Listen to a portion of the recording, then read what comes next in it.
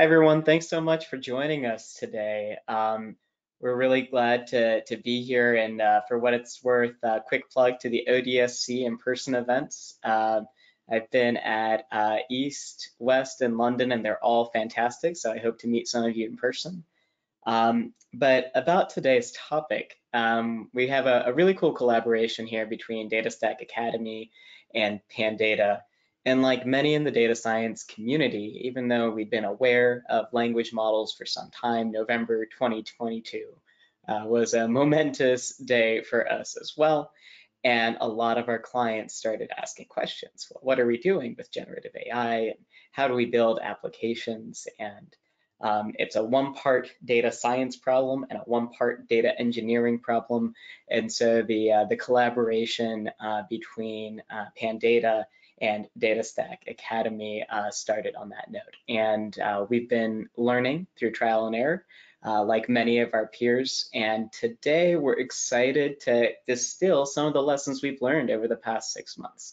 We're going to be talking about tips and tricks, and whether this is your first experience thinking about building an enterprise-grade large language model, or you've already gotten your toes wet. We're hoping that you will have something to take away from this discussion. And as always, questions are encouraged. We're all learning together. Really excited to dive in with you all.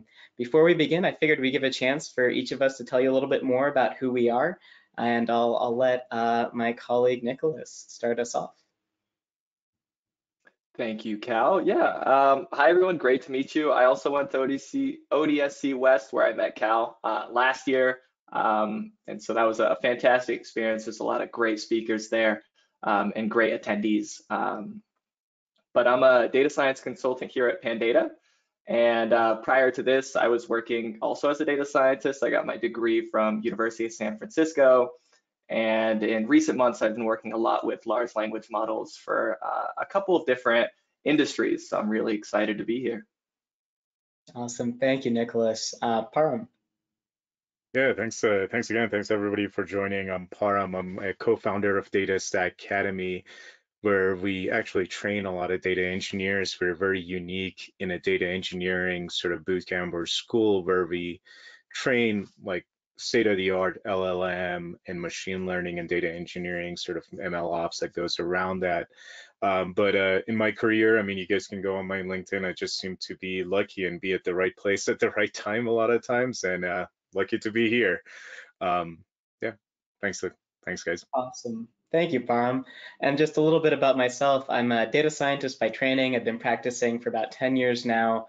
And I still remember the vintage days of NLP in the 2012 to 15 area, but I've been fascinated with applying data science and modeling techniques to language for quite some time. So really excited to dive in with you all here.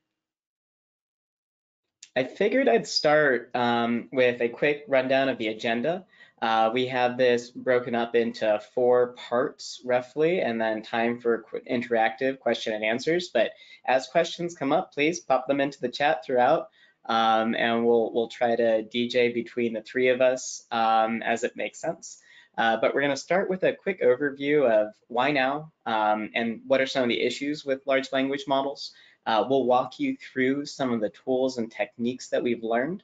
And then we'll wrap up with a discussion of risks and how to think about mitigating risks and why you should care about this and advocate for it within your organization. And to start, why are we so excited about language models as of 9 months ago, collectively as a society? And I like to put this in context of we're excited about machines performing at human levels. And I want to unpack this quotation just a little bit. There are a lot of benchmark data sets that exist. Some of them did not exist until just a few years ago, but these data sets include a variety of tasks, whether it is optical character recognition in the early days of computer vision, being able to separate out digits, or data sets that have pairings of transcripts and the correct response. And this is a really neat chart that showcases state of the art in each of these functions relative to human performance. Now, what's interesting is it's human performance with no trickery, no real world noise. So these are very idealized data sets. But as of the 2015 and beyond, we started seeing more and more of these applications reach human level performance. And with the advent of the interactive nature of ChatGPT, this really catapulted the technology into the executive sphere of awareness. And so that's the big shift that's happened. And in the time since November 2022, we've had a whole bunch of large language models be released. And Nick, we can go to the next slide, please. And there's an explosion of these, and it's really hard to keep up with. And if you're feeling overwhelmed, that's okay. We are similarly feeling overwhelmed. The thing that matters here is we very quickly learned that the more examples that you provide to these foundation models, the more emergent properties that you start to observe up until a certain point. And so 2023 and beyond, we're seeing now a new wave of more purpose-built, specific models, more optimization on training. And there's two families. There's the open source world, and then there's the proprietary enterprise world. And we're going to dive into some of how you might think about dealing with this. But first, let's not forget, what is AI? And this is a problematic definition. You ask 10 different data scientists, you're going to get 10 different answers, and God forbid you have a data engineering friend, and then you ask them to define it too, and everybody's going to end up with something a little bit different. And a little bit about me, I come from the perspective of having to engage with stakeholders and executives all the time. So I like to start with definitions, and hopefully this is a tool that helps you break it down. But AI is nothing more than software that's recognizing complex patterns. These patterns can be in spreadsheets. They can also be in documents, images, or videos. And the second thing that AI does is it's trying to react to those patterns with some objective.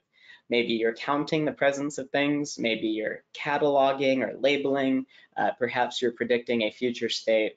And what everyone's excited about, what executives are excited about these days, is this notion of creating new patterns. Now, why does this matter? Traditional software was teaching with instruction. First you do this step, then you do this step.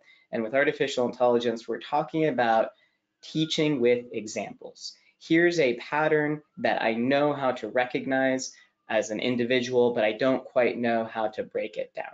Like when we look at this, a summary of a newspaper article, for example, we can tell that one summary is probably more faithful than the other, but it's really hard to break that down step by step.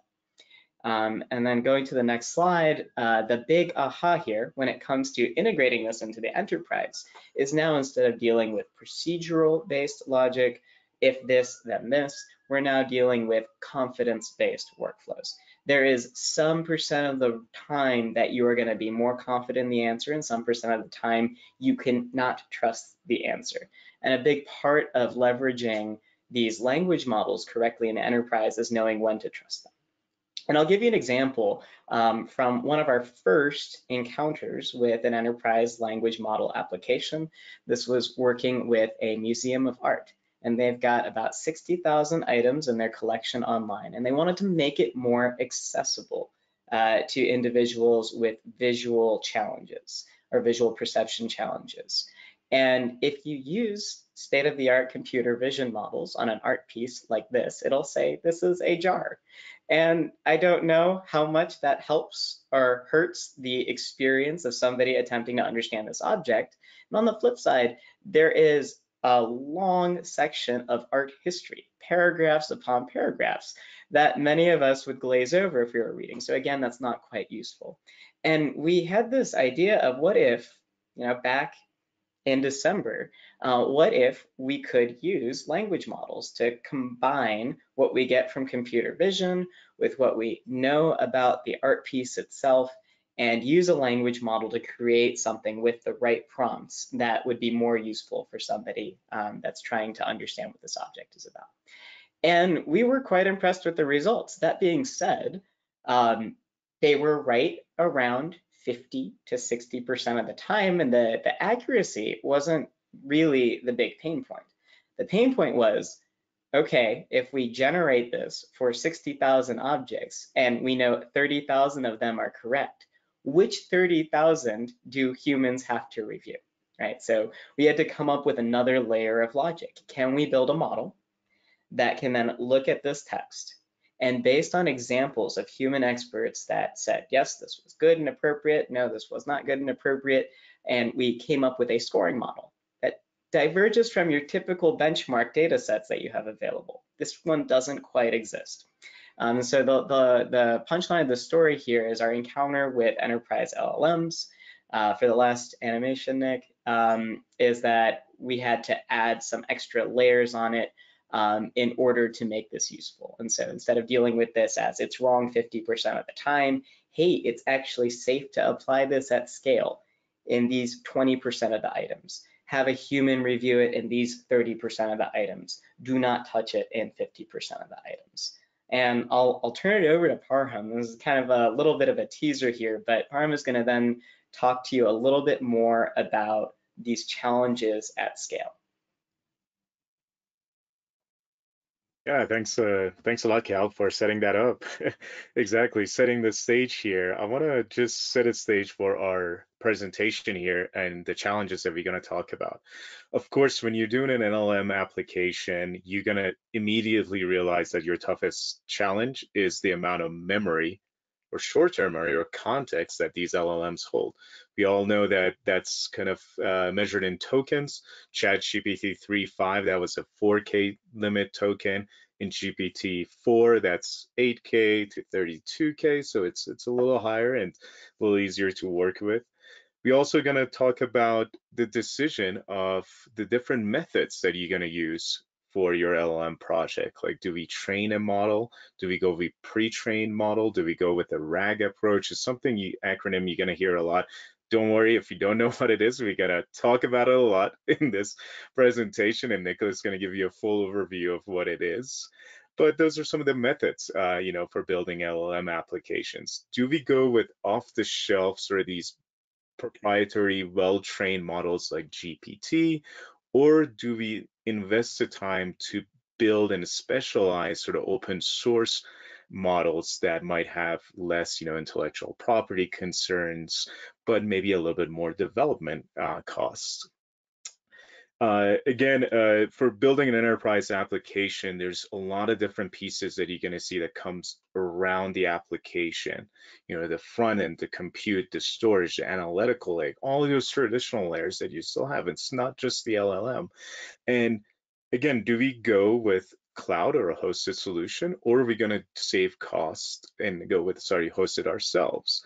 And it's, again, and you're going to see the answer is sort of maybe at the end of the line, a hybrid approach, but in beginning to, again, save development time and get to market first, you might choose cloud for that. You might choose the easiest way forward. And like Cal said, at the end of the day, garbage in equals garbage out. So a lot of these LLM applications still have a big data engineering component, a data cleansing component, and the more time you spend to clean up the data, that means that your model is going to perform more accurately, and you're actually going to use less tokens because you don't feed as much junk into the model. So your results is going to be better. I think by far where you see the biggest difference is the amount of time that you spend in prompt engineering, and that's going to really make the most effect on your fine-tuning the model. And then you have things consider like caching your prompts and caching your responses. Again, that saves costs because you don't have to make so many API calls to the GPT or to the model, and it also going to increase speed. So let's dive into these one by one.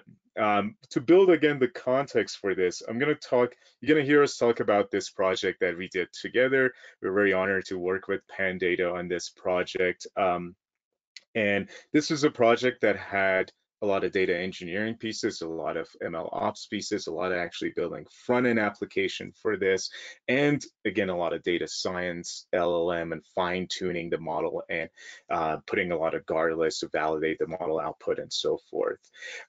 For this one, our client was called Action Responder. They're a legal startup that help trademark attorneys file a trademark application. So what usually happens when you try to go file a trademark application, you send your application to US Patent Office, and then the examining officer of US Patent Office will give you a bunch of rejection reasons. You know, they almost never accept your application on the first run, of course. And then the rejection reasons are things like, okay, this trademark is too similar with another trademark, maybe creating confusion for the users, not descriptive enough.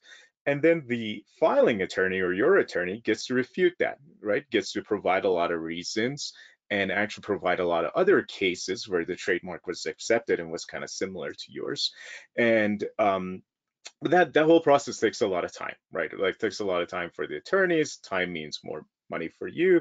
So what we did, we want to automate that, and not fully automate it, so still, you know, maybe 80-90% there, but to create a template of responses that the filing attorney can use and go from there. What I want to emphasize here that we started with a very simple MVP, and our architecture was very simple again here, and do that, right? So when you're building your MVP, make sure you start very simple, and then it gets much more complex, which we're going to see here. So in our case, patents information are all public, so we scraped the USPTO office for a lot of relevant information. We built actually a repository of case law, so a repository of similar trademark cases that we could cite, and that's very important for citing those cases for your application to be approved.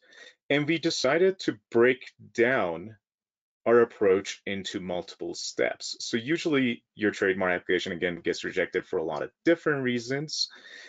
Instead of tackling all the reasons at once, we tackled it one by one, which allows us to be more accurate in our responses, and we don't hit those token limits, right? And then we carefully crafted a response, and this is where prompt engineering comes into effect. So we carefully crafted a prompt that had the right kind of mix of context from the original application, the rejection reasons, other cases that should help you respond that are similar. And then we went back at the end and put together a cohesive response. So another layer that put all of these responses together and made a final kind of argument. Simple, right? MVP, but we're going to dive into this. Before I dive into our enterprise architecture, I want to really say the importance of defining metrics for the success, or defining metrics that you can measure the performance of the model, and do that early on. You want to make sure you have a right mix of qualitative and quantitative metrics, and keep those simple. Keep a handful of metrics that you can keep measuring and see the performance improvements of your model. For us, it was, again, very simple. It was like, is the model making persuasive arguments? Do they have depth to it? Did we actually respond to all the reasons, all the rejections? And do we cite accurate case laws? Or we hallucinated, which we actually did quite a bit in the beginning. So it was very important actually you cite accurate case laws, because if you don't cite accurate case laws, right, you made a very bad argument. And from there, again, our MVP really grew. So once we built this MVP, once we knew that, okay, we can make very persuasive arguments in this case, then you start seeing that you're going to build a lot of these enterprise components around your MVP. And if you're going to go with a RAG-based approach, which again, we're going to talk about in a second what RAG-based is, you're most likely going to need an embeddings database. What are embeddings? Embeddings are a vector format of your data, your specific data that GPT or the LLM has not seen. Just like computers understand numbers in zeros and ones, Language models understand language in embeddings, a vector format of numbers. And you're going to use something like Pinecone, Lambda Index for that. You have your core layer, but you also going to, again, think about caching, perhaps implementing caching layer, which really would help you actually in development phase where you're trying a lot of different prompts, responses, maybe you're trying the same prompt. So instead of asking GPT again, you just go with your cache layer. So it has a lot of cost benefits and actually speed and performance benefits. Develop that early on. You're going to think about how to observe and log and monitor the performance of your model. This is where tools like weights and biases really come in handy. And you have to think about validating the model's response, like Cal mentioned. Is this response actually accurate? Does it comply to all the rules that we have? Does it hallucinate? So this is where things like guardrails really come in handy. And aside from these, right, you have a lot of your traditional pieces. You still have to build an application. So you need a front layer, you need APIs. You still need an analytical layer to see what the users are doing, what prompts you send back, and that has an AI and ML on its own, right? So there's a lot of pieces that come into effect, and Nicholas is going to go in depth and talk in depth about those in a second. But before that, let me jump into one of the big questions that comes up. And Nicholas, if you go next, please. Thank you. Perfect. I mean, as again, Cal mentioned, there's so many LLMs out there. There are a lot of proprietary LLMs. There are a lot of open source, and we all a little at the first stage confused which one we're going to go with, right? And while there's no right answers, I want to say that yes, a lot of proprietary LLMs have probably intellectual property concerns, cost concerns at the end of the day. But when you initially start, time to market is very important from a business perspective. And I know we have executives here. So this industry is moving quick. If you're building an application, being first to market is very important. So in my opinion, you start really building on proprietary, maybe off-the-shelf, highly trained models that reduces your development time, that gets you to the market first. But keep in mind that at some point, you're going to go back and replace people or pieces with open source pieces, and that's going to take you some development time. But at the end of the day, it's going to get you, much better performance, less costs, better intellectual property. You own those pieces. That's the same with going with cloud versus hosting, in my opinion, as well. To really reduce your development time in beginning, you just go with cloud, use the services as you have, use PaaS, use SaaS. But again, at some point, you're going to reduce your costs because you're going to see these models take a lot of time to compute. And you might go with a hybrid approach where you take some of those compute or storage and you build it, locally. That's our advice. And to tee this off, again, we talked a lot about different methods of LLM. So I'm going to talk about training versus RAG. So training a model, again, very highly generalizing LLM applications. These are some of the methods that you have. You either spend the time to train a model, and that's like taking an exam, like taking a class, taking a semester of class, really learning the material, and then going to take an exam. Now, this process, of course, is a lot more resource intensive. You have to actually go learn, but it's more prone to hallucination because what you trained a model, it kind of all that stuff gets meshed in with its long-term memory, with the memory that it's had. So your data kind of gets meshed in there. So it might be more likely that the model would just go to its other memory because your data and your memory is kind of meshed in there and will give you something that's not relevant. Versus RAG stands for Retrieval-Augmented Generation. It's like take an exam where you have not taken the class at all, and you just have open book exam, and you have really good study cards. So you get a question, somebody hands you just the perfect study cards for that question. You take a look at them, and you come up with the answer. So in this case, this is much more accurate sometimes and precise. It takes less resources because you didn't take the class for a whole semester, right? And but again, it has those token limits issues and so forth. And with this, I'm going to hand it off to Nicholas, which will really talk details of this, this method. And just to set the stage here again, in this particular webinar, we're only going to talk about RAP, because it has the best, I think, in our opinion, we've had very good success with it, and it's less resource intensive. Again, gets you time to market faster. Nicholas, all yours. Yeah, thank you, Par. I really like that visual of the study cards, because I've definitely done the process of I write too many study cards and then it's test day and I'm like scrambling to figure out which study card is relevant. Yeah, I was just thinking it would have been nice to have a nice retrieval system for that process. But jumping in here, before we talk about RAG, I kind of want to just show what traditional question answering looks like with LLMs. And here we have a user who asks a question. This is something that we perceive as kind of our input prompt. The large language model, like Par mentioned, learned all its information during training. So it does have that out-of-the-box functionality, which is great.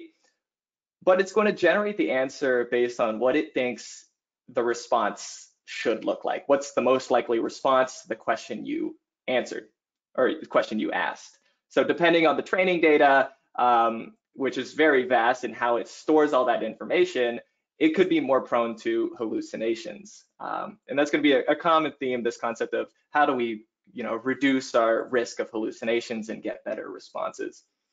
And the second or third biggest con here for this traditional approach is when you want a product that's relevant, that uses new information, it becomes very difficult to do that in this simplistic pipeline. Because the large language model learns all its information during training, you'd either have to retrain the model with new information, you'd have to maybe fine tune the model, or you have to put the burden on the user to essentially ask a question and give information that includes the answer to the model, which isn't maybe a realistic assumption here.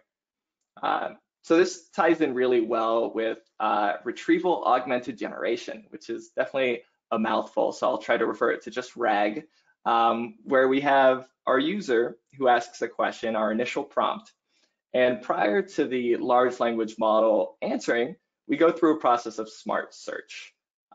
Where we have our private knowledge base, which could include different types of documents. It can include a lot of information that we have hand selected. And we use our initial prompt to find which chunks of information are the most relevant. So with Par's analogy on the study cards, you could imagine our specific knowledge base is the stack of 1,000 study cards I made for my test. And our smart search selects, the 2 or 3 or however many we decide, most relevant cards for the question I'm looking at. This information then goes to our large language model, and we are able to get a response that can reference directly the documents from our knowledge base. So this reduces our chances of hallucinations. And just to go over this maybe one more time with a precise example from Action Responder, let's say a user wanted to summarize a very specific trademark. So trademark 7231843. I don't think this is an actual trademark, but it's a serial number that refers to it. And this goes through our smart search process, where here you can imagine our knowledge base includes trademark applications, maybe office action responses. And there's also this concept of metadata, which in this case is the trademark serial number and the type of document. And so you can think of metadata as a way to tag your documents so that it's easier to find it. You can imagine having a file system on your computer where you put everything in your documents folder, or you can start creating folders and starting to organize everything so it's easier to find the precise documents you're looking for. So with this ask from the user to summarize the office action rejections, we then take the most relevant chunks of information from using smart search. We append that to our initial prompt, So here in bold, you can see that we take those relevant chunks and we put it in the precise prompt we're feeding into the LLM, which then gives us a response that's able to answer our question with relevant documents and able to cite the sources that it used. Now, as we've heard mentioned a couple times now, there's this concept of garbage in and garbage out, which means that no matter how great of a model you may have, if you have bad data going into that model, you can't expect great results to come out of it. So this is especially true with the RAG approach, because at the end of the day, you're enhancing your prompt with your knowledge base. And so you want to make sure that that enhancement is always going to be helpful to answering the question. So data curation is super critical here. You don't want to throw all of the information you can find in your knowledge base. You want to be cognizant of what's the goal with that specific application and what knowledge does it need to answer that goal. There's also the concept of data cleansing, where there's a lot of traditional ETL techniques, such as removing duplicate documents, cleaning the text up a little bit, maybe removing special characters, and something that's really relevant to certain industries, like you can imagine trademark applications or other legal documents like patent information. There's a lot of boilerplate text that's not necessarily needed for the model to answer the question, but is included in all of these applications. So it's really useful to take your time when it comes to cleaning your data and pre-processing it, so that you only include the relevant information in your knowledge base. And finally, there's a lot of decisions that need to be made in the process of deciding how you split your text, how big of a chunk size you want to create, what embeddings you use, as well as how you want to incorporate metadata into your documents. And this is actually, the metadata bit can be augmented a lot with new LLM approaches, where they have methods of looking at a document and generating smart tags that you can then use in your metadata. So that's a really cool use case right there. But just to take a step back from retrieval-augmented generation, RAG is just a single technique. There are a lot of different techniques out there. This is not a complete list by any means. And I feel like every week or every 2 weeks, I hear about a new technique that's out that's having success in a certain task. And something that I would mention is that, one technique or one best combination of techniques isn't going to solve every problem. This is part of the art of prompt engineering, is you need to have a modular enough system in your application to be able to test these different combinations of techniques. And one combination that we saw have a lot of success in our action responder was combining few shot prompting with instruction prompting with our RAG approach. Now, few shot prompting is the idea of, let's ask the LLM to do something, but let's give it examples of what we'd expect. So this tends to help a lot with GPT-4 models, with other GPT-3 or Llama 2 models that might not perform as well, that need those referenced examples. And instruction prompting here is pretty intuitive. It's essentially breaking down a more complex task into different specific tasks, so it's more simple tasks. So here we have a simplified version of what that might look like, where we want to analyze the context from a TSDR application. We use our RAG approach to retrieve the most relevant information in our knowledge base, and we put it within the prompt context. We then use instruction prompting to break apart the steps we want the LLM to go through. And in this case, we wanted a very specific output. We wanted it to look like this applicant mark and then list all the applicant marks and then list all the cited marks. And so for this case, we included few shot examples. And I cut it off here, but there were a few other examples below that really helped make sure that we had reliable results, so that we can then take that result and put it into a different part of the pipeline. And just to to take a step into what Par was mentioning previously, this idea of caching versus recalculating, regardless of the decision you make with prompt engineering techniques, we highly recommend that you think about caching early because it can help both in production, but also in your development. And in this way, using the similar visual that we saw before, right before we prompt the large language model, we can look to see if that question has been answered already. If it has, we can just use that answer that we've saved, that we've cached. If it hasn't, we'll go through the normal pipeline and we'll ask the large language model to generate a response. And then we can cache that new response so that next time we're prepared. So we highly recommend this approach just because it's going to, like Par mentioned, save some money on the API calls and allow for a bit more flexibility when it comes to doing a lot of experiments during development.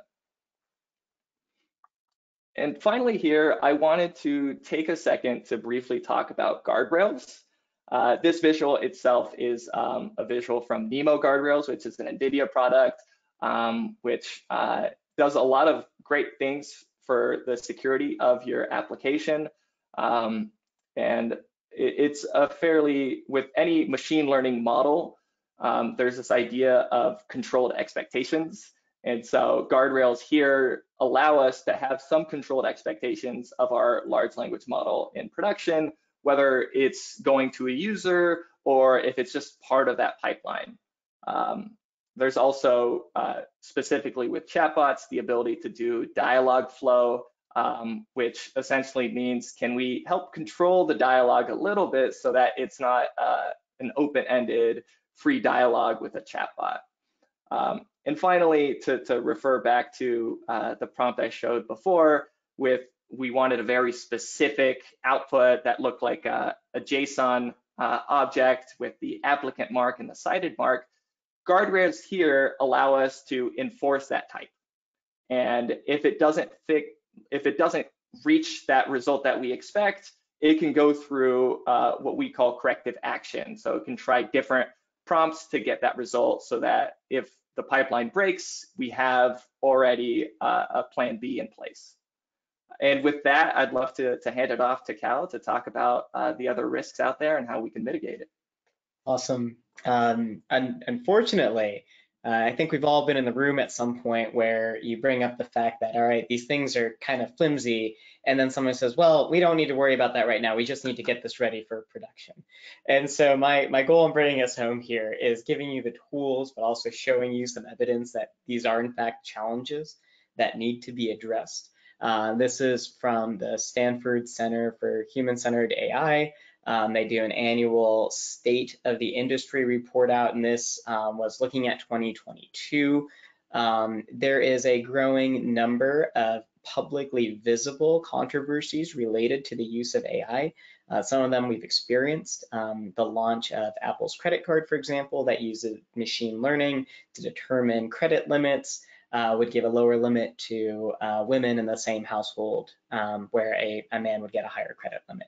And so as modeling has become more accessible, as getting access to data has become more accessible, it's also become easier to break these models as they make their way into production. And I wanted to walk through a couple of examples of how we think about measuring these potential risks and what you can do about them. I really enjoy the demos that are assembled by the Allen Institute for AI. They do a lot of this risk-based research, and one of the methods that they use that you can also think about in your stress testing is underspecified questions. So they provide context to a language model. For example, in this first question, the person over the swing is Angela, sitting by the side is Patrick. And then they ask a question that isn't related to the context. And the goal here is attempting to uncover what the model infers, or if the model is biased in one way or another related to protected attributes like gender, religion, ethnicity, etc. And they automate the generation of these tests at scale. They take templated sentences, they swap out the names from a list of references, and they then start to measure the apparent biases in these models. And if you go to their website, This is based off of BERT, but they've also done it with Distilbert, Roberta, and other embedding representations. The same techniques also apply to the embeddings that are used in language models like GPT-4, for example. So if we can animate this, what you end up seeing with this type of stress test is that in each of these questions, the model responds with a very problematic answer. And they start to benchmark this across thousands of benchmarks to understand which models are most prone to bias. An interesting finding that they had, and if we can go to the next slide, is that the larger the models, the more prone they are to biases, unless the reference data set has gone through additional curation intentionally to minimize the presence of those biases. And just looking at BERT alone over here, you can see that there is a preference to have lower sentiment for ethnicities, for example, that are Arab or African in heritage versus those that are European or Jewish in heritage. And that's just one example of the type of stress testing that you can do with language models. But moving on, it's not just whether or not the model is inherently biased. Models are also easily fooled. And so this was another great paper that was put out by OpenAI with computer vision, a pretty solved for problem. And early on in this talk, we showed the human level benchmarks. So when you show this computer vision solution an apple, it says, yes, this is an apple. There's a very low probability it's anything else. And the chainsaw is in fact a chainsaw. And then you can use simple manipulation with a low piece of tech, a sticky note, and you can convince the computer vision model that it's looking at an iPod and that it's looking at a piggy bank with the introduction of dollar signs. The same is true with language models. And I'll show an example of what that looks like. But just to start to address this challenge of risk with generative AI, we have very poor baselines for what is considered correct behavior. And the harder it is to define ground truth, the more you expose yourself to risk. Recently, an MIT student used an app that uses image enhancement that is based on generative models. And when asking for a more professional version of her selfie, it turned her from an Asian woman into a Caucasian woman with blue eyes. And so what is the baseline for correct? And how do we scan for these? Next slide, please. Prompt injection is something that I alluded to earlier. And it's this notion that a language model by design is meant to handle a lot of language prompts that it hasn't already been exposed to. But what that also means is that you can expose it to malicious intent. And there's a lot of examples of jailbreaking ChatGPT out there. I do not recommend it. However, there are little things like adding a series of asterisks and explanation points that allow you to get these models to behave in very weird ways. If you're curious, there's also a fun set of these jailbreaks that happen with generative art like Midjourney that result in weird characters coming up over and over again if you use the right sequence. And what this does is it opens up also security vulnerabilities. You can have malicious actors, for example, if you're building a chat experience, introduce message headers or automatically bombard a chatbot with these types of hacked prompts that get the model to behave in a weird way. Check this demo out by Lakera. It's really great. It's got 7 different levels, and you try to get it to reveal the password with a bunch of different manipulations. But it gives you a chance hands-on to see how these language models can be broken. And then I'll end with discussing a little bit more about the risks, right? Machine learning has always been prone to challenges with bias and challenges with unintended consequences. But with the advent of generative AI, we've all been exposed to hallucination by this point, and we've seen the wonderful, fun images that can be created that look very authentic, or news stories that look authentic. In fact, there's an article that just came out last week that highlighted a whole bunch of books that are being generated and published under the names of authors that didn't actually write them. And this is a whole new farm of content creation. But let's assume for a moment that everyone here in this audience has good intent. So some of the challenges that you'll want to consider is, to what extent are the results being generated by your language model similar enough to something else where it could be subject to copyright laws? To what extent might your model be put in a situation where it gives a biased answer or a harmfully biased answer or responds in an inappropriate way? And a great way to think about the level of risk you're being exposed to is on this next slide. I like to lay out this visual. The more complex your data, the harder it is to query. The least complex data is spreadsheets. You get a little bit more complicated with documents. You can still write examples that are queryable, but as your data gets more complex, it's harder to define those edge cases that you want to test for. And similarly, the more complex your goal is, the harder it is to define ground truth. When we're counting things, we can always reference our baseline, how many of them were there. When we're predicting a future state or labeling items, we have a reference set. But as soon as we start getting into this world of generative, where if I had asked everybody in this webinar to summarize this talk in 2 or 3 sentences, I guarantee you we wouldn't get the same answer, even though you've all seen the same content. When multiple equally correct answers are possible, it becomes much more difficult to define correct. And so you have this intersection of 2 things. You have difficulty to query, difficulty in defining ground truth, and this needs us to start to verify and validate and manage the risk of these models in a slightly different way. And we've been doing this for a very long time in other industries like manufacturing. An airplane wing, for example, as it's being designed and before it's ever deployed on an actual aircraft, is stress tested tens of thousands of times and exposed to multiple orders of magnitude of stress relative to what it would be exposed to in practice. And so I end with this call to action of, if you think that guardrails aren't important, if you think risk management is something that you can add as an afterthought, it's important to start managing this in your design and development process and to advocate for it. And for what it's worth, stress testing language models can be quite fun. You get to be the most obnoxious version of yourself, and you get to see how far you can push these language models.